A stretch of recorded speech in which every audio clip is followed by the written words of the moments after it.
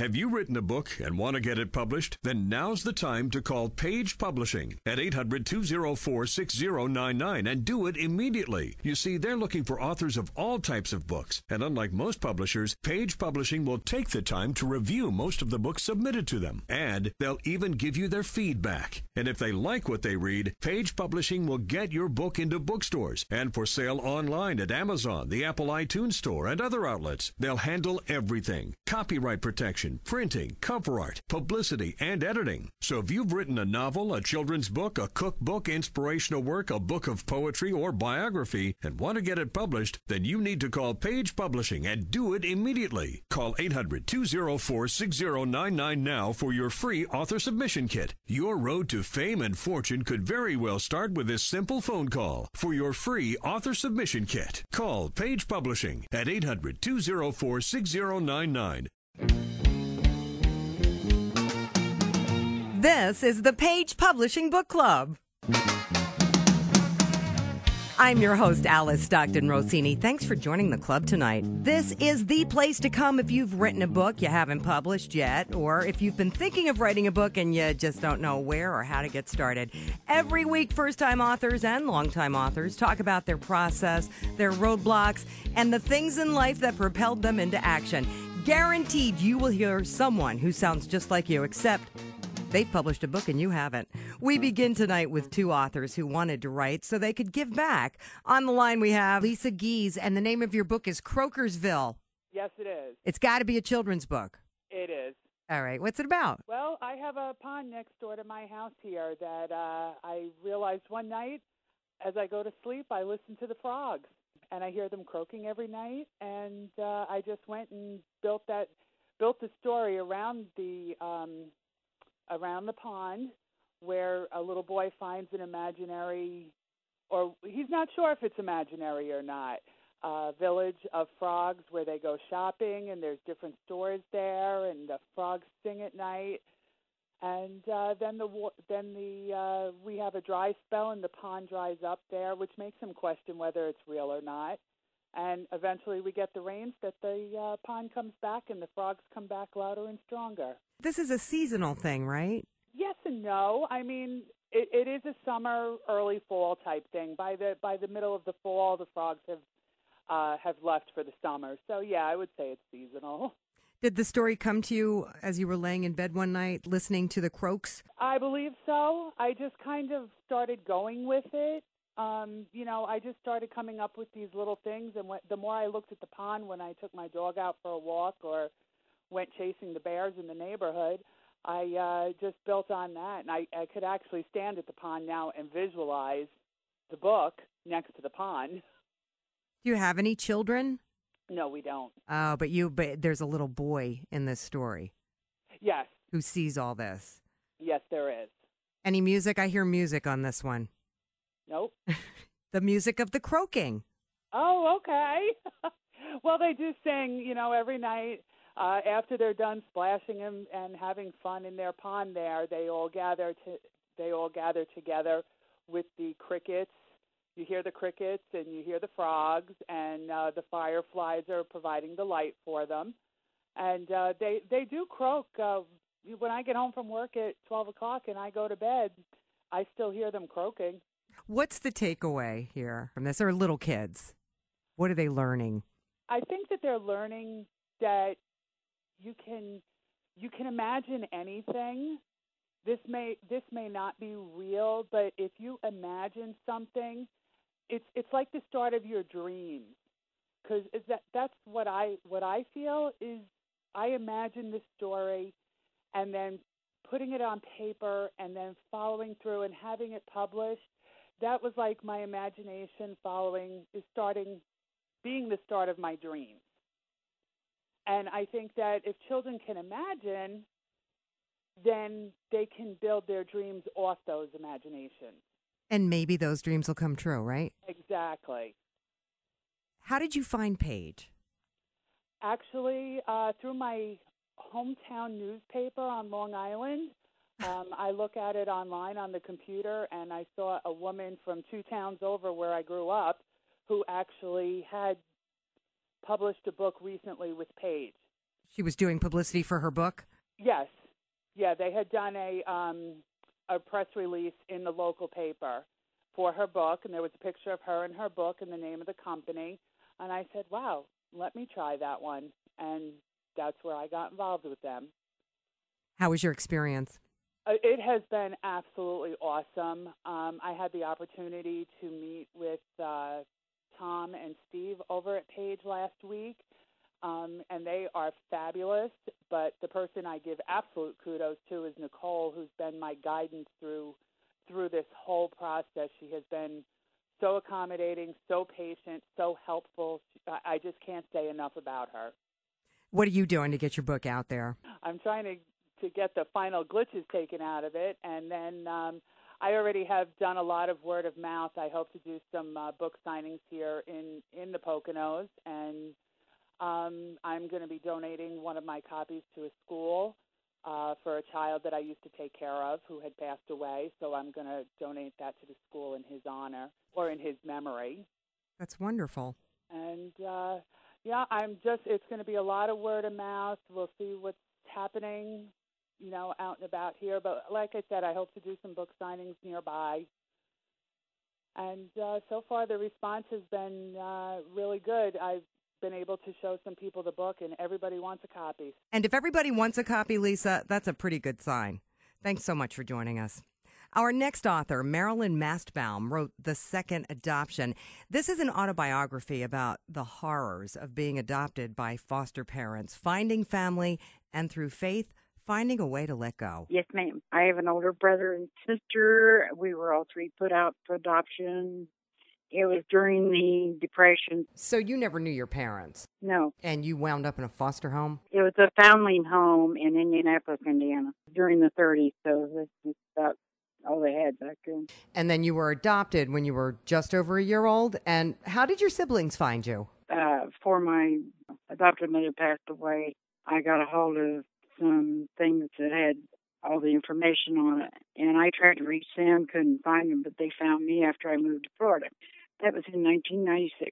So what was that like? That was the first time I couldn't talk. I was speechless, totally speechless from the shock. I bet meeting your brother and sister for the first time must have been unbelievable. So, okay, and then you decided that you would write this book about what it was like with your foster parents. Well, the type of home I grew up in, mother and father, neither one could show love for each other, so therefore there was no love in the home. And I ran away when I was 19, and I got on my own. Got into a lot of things that I shouldn't have gotten into, but nobody to guide me. So after 2 children, I finally got myself straightened up. Then I met my second husband, and we were married next year. We would have been married 50 years. And it was second time around for both of us. That's great that you could have a happy marriage after all you went through. So, okay, what made you write the book? I had to do something. I had so much hatred and disappointment and bitterness in my life, and I couldn't get rid of it. And I had come down to Florida to visit my daughter and took a test to get a job, and I didn't know how to use a computer at that time. And I thought, that's ridiculous. So I went back home, took a computer course at Ivy Tech, and got good grades on that. And the teacher said, just start writing something until you get used to it. And that's when my book started. So the first thing that you did when you learned to use a computer was write a book? Yes, ma'am. I tried typing it on a typewriter, tried doing it so my daughter could write it down. Nothing worked. But when I could see it on the screen, then tears flowed, and I was able to release. So the next step was getting published? This was the second time I tried to have it published. The first time it was turned down, and that was about 10 years ago. But this time I thought, well, I'll send it and see what they say. And they said, send it, please. We've seen a lot of adoption stories, but none like yours. Marilyn, that's great. What is it that you want people to take away from your book? It's done so that people who are going through things they think they can get no help with can see, yes, you can get rid of that bondage. You don't have to keep that junk in your system. It was not a good home. And I also tried to kill my adopted father, so it just had to all come out and get rid of. And writing it down was enough? You didn't need, a shrink or, some kind of psychological help? No. I'm a born-again Christian. I don't believe in psychiatrists. And then I started writing and completed it. It took me 10 years to write, but I got it all out. Have you had people read your book? Have you gotten feedback? Yes, because I used to have it just printed by printing shop, and I handed it out that way. And it's gone over a lot of places, but it just wasn't going far enough out to cover the people out there that need the help. That was the main reason for me writing it. Whatever I make on the book goes to missions at my church. I'm not keeping a dime of it. Very nice, Marilyn. Very thoughtful. Next up, David Shearer. He's an anesthesiologist. He's written books, but mostly medical books. This is a book about his search for a woman who meant the world to him. It's called The House of Black and White, My Life and Search for Louise Johnson Morris. Tell us about your book, David. Well, my book is a memoir about growing up in the suburbs of D.C. and rediscovering my childhood caretaker after a 31-year absence between us. What happened to her? Well, she left our family's employment in 1981 after working with us for 22 years and basically being like a mom to us kids. And I was in med school at the time, and so I discovered she left the family over mysterious circumstances, and it wasn't until 2012 I discovered she was alive and living in Macon, Georgia, her hometown, at the age of 90. So I went down to see her. What was that like? It was unbelievable. I flew down on Martin Luther King weekend in January of 2012 to the nursing home where she was in Macon, Georgia. I brought some presents for her and a bunch of childhood photographs of all of us when we were kids from 40 years before. And there she was in a wheelchair and kind of debilitated, but we made the connection, and I met all her family and all her people down there and saw the places she would tell me about from decades before, and it was amazing. Did you ever find out what the controversy was, like why she left? No, there was a controversy. My mom claims that she was stealing from the family, which I don't believe, and Louisa's son claims later on that it's because my parents wouldn't give her a raise. So it doesn't really matter to me what the truth is. She was still the greatest thing in the world, so I never knew the real reason why. It could be part of both, but when I was in my mid-50s, I decided I've had enough waiting. I'm going to see if she's alive. So I did some search engine stuff, and I found her son, finally, in Baltimore, and I called the number, no answer. So I went up myself and knocked on his door, no answer. Hadn't seen the guy in 45 years, so I slipped a note in the mailbox, and that night he called me, told me she was alive. I caught her just in time. She died 3 months later at the age of 90, and I was an honored speaker at her funeral. I was welcomed as family. I spoke at her funeral. I caught her just in time before she died. Were you devastated by that? I was not devastated because I knew that I finally found her and that she lived a full life, and she lived to be a healthy lady relatively until she was 90. So I was very satisfied and pleased that I found this great person, and that I finally made the connection. From the earliest memory I had, being less than 2, I had a black woman, a white woman, and a white dad. So I had 2 Jews and a Christian black woman as my 3 parents. So what's your message, David? Never give up on trying to find someone or connecting with somebody who meant something to them. That even if distance or time separates people, or the fact that you don't want to stir up old waters, if you want to contact somebody bad enough who is important to you, life is short. You better go do it. That's the takeaway message. Because I don't care if it's an old teacher, an old lover, an old family member, someone who guided you, a clergy person, whatever, a rabbi, whatever.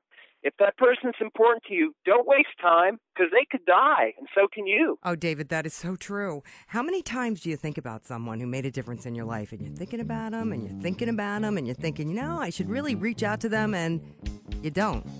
And the next thing you know, it's too late. Don't do that. None of us should do that. All right, we have got to take a quick break. This is the Page Publishing Book Club. Don't go anywhere. Attention all authors. Page Publishing is looking for authors. Have you written a book and want to get it published?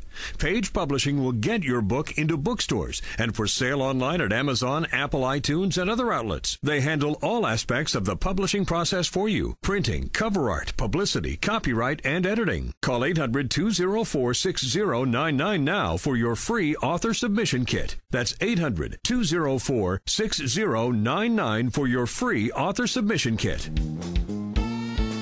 Welcome back to the Page Publishing Book Club. I'm your host, Alice Stockton Rossini. Our next author's been writing since she was a teenager. All she needed was a little time, and when she finally got some, she made the best of it. Barbara Lamping wrote Mist Woman. Tell us about it, Barbara. It's a love story adventure about a young Indian shaman who's having dreams of Mist Woman. She is like a Mother Nature creator spirit.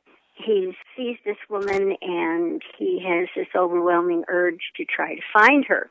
And then on the other side of this mountain, there is this very lonely young woman who is living alone with all of these critters as her friends. Fate kind of draws them together and he realizes that she's the girl in his dream. They've been drawn together and kind of like destined to meet. And then their lives are kind of tumultuous. Even there are parts that are very romantic and very loving and touching with a lot of really nice characters involved in their life. And then, of course, like all true life stories, they have to go through some tragedy and heartache as well. But in the end, they kind of are destined to save his people and lead them to a place of sanctuary. What led you to this? I've done a lot of reading, and I love adventure, romance. It just was a story that was inside of me that just kind of needed to come out. Was this a story that you'd been thinking about for a long time? Yeah, for about the past 4 years. Though once I started writing the story, it took me less than a year to complete it because it just kind of flowed out of me. So you needed to get this out. Yes. What propelled you to do that, to finally sit down and do it? I had the time. I would get things down on paper, but now that my kids are out of the house and I love Empty Nest, it gives me lots of time to do what I love to do. That's funny you should say you love Empty Nest, because it's hard for a lot of women. They the nest is empty and they don't know what to do with themselves. Well, I was always so too busy to do what I really love to do. And so being a caretaker and a nurse is fine, but I really wanted to explore my writing talents, and the story has a lot of personal components to it that I've added to it, so that it's, even though it takes place in a historical type setting and in a fictional setting, it still has a lot of aspects about it that are me. And even my mother read it, and she was saying, she says, I can see a lot of you in this book. Like what? The loneliness. I grew up an only child, and I love animals. And so that part is me, as well as some of the violent parts in there with regards to, suffering through abuse and things like that. I've done that. And this character is very triumphant. It's kind of nice. Plus, it was exciting to paint the picture of my, quote, ideal hero. Had you written before? I have written several things. I started writing when I was a teenager. Back then, I was writing romance and science fiction, so I had all kinds of journals and things like that. But never got a chance to get those published because years back I had a house fire and I lost them. So these things that I'm writing now are more current and a lot more, I think, well-developed than when I wrote them as a teenager. What was your search for a publisher like? Oh, there were a lot of different publishers out there. It was a bit confusing and stuff, but when I finally found Page, they just filled all my needs, so it was wonderful. How are they different? I think the fact that they keep in constant communication with me, I can talk to them anytime I need to, either by computer or phone. They've given me a lot of helpful hints and guidelines, and so I really like them. Have you gotten feedback on your book? Have you been able to talk to people who've read it? Oh, yes. One girl said she just loved it, and she said it's epic. And another girl came and told me, she said, I just loved it. She says, I went back to Barnes & Noble and gave them a 10 out of 10 review. And then she asked me when the next book was coming out. So, well, are you going to write any more books? Oh, yes. Yeah, I've got the sequel to Mist Woman called Thunderheart is about 90% completed, and I'm hoping to get it out after Christmas. Then I've got another idea for a kind of a futuristic, post-apocalyptic, set 500 years in the future from Mist Woman as to how the Indian ways, or, quote, the old ways, are actually good ways and are able to help mankind survive if they would just listen. Have you had any personal experience with Indians? Have you gone to reservations, or is it just through your research? Oh, through my research, but I'm of Native American heritage myself.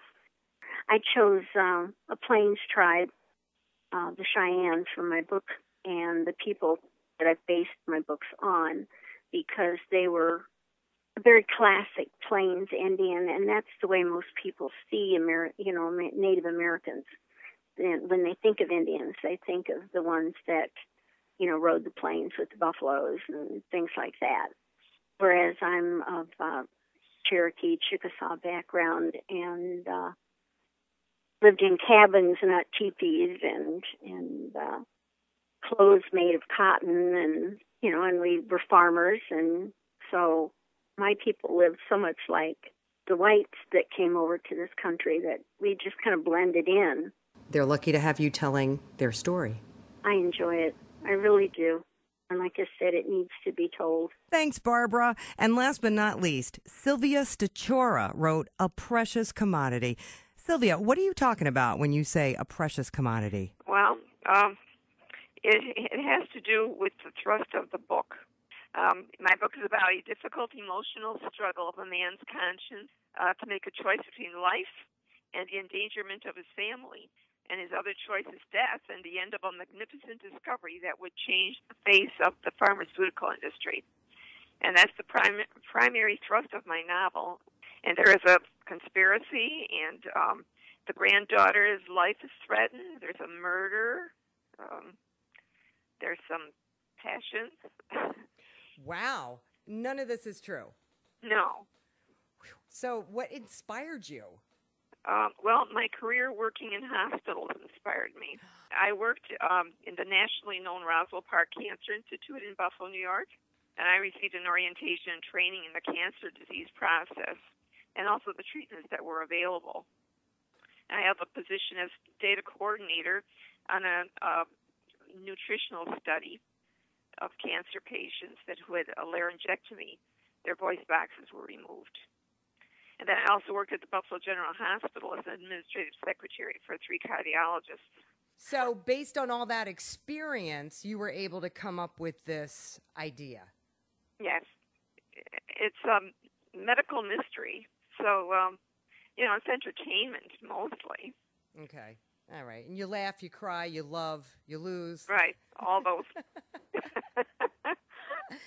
What kind of feedback have you gotten? Well, the avid readers weren't able to put it down, and they loved it. Some became angry at the protagonist for what he had done. Some felt sad because of other circumstances, and some were a little bit shocked at what had happened, that the protagonist had an affair. And that happened in Paris. That's where the company expanded to Paris. The book cover has the Eiffel Tower on it. What are you doing to get it out there? Are you going to your former places of business and doing book signings? I am going to have a book signing in November. Yes. Where? At the library here. They welcomed you with open arms. Oh, yes, the local author, yes. Mm-hmm. I think some people are reluctant to do that. You know, they're afraid they'll get rejected, but I think generally speaking, my mom's on a library board. They love it when somebody local writes a book and comes in and talks about the process and stuff. Yes, that was her reaction to it. It was the manager, of that particular library. So how did you end up with Paige? I wrote the book several years ago, and then just really put it down. And then I decided, well, maybe I should do something with it. And so then I was contacting various publishers. And then finally I came across Page Publishing, and I guess they had a board that read my book, and then they decided that it was it was good to publish. And I've worked with them, and it was a good experience. I mean, you basically had the book done. What else needed to be done? Well, they did the editing process, and they got the ISBN number. They formatted it for me, and it comes in an ebook and a hardcover. Good. So they've done all of that for me. I wouldn't have been able to do it myself. I don't know. It would have been a difficult process, but they were very good about it, and they were contacting me, letting me know what was going on. Do you have any advice for people like yourself who want to publish a book? Well, I think that you need to have a love for writing. And as I did, I took writers' workshops and attended conferences, but I also should write what you know and love, and keep writing. The more you write, the better you become, as with anything in life. Write and write some more. Right. That's correct. Some good advice there, Sylvia. I mean, number one, do not be afraid or reluctant to go to your local library and tell them you wrote a book. You're a published author.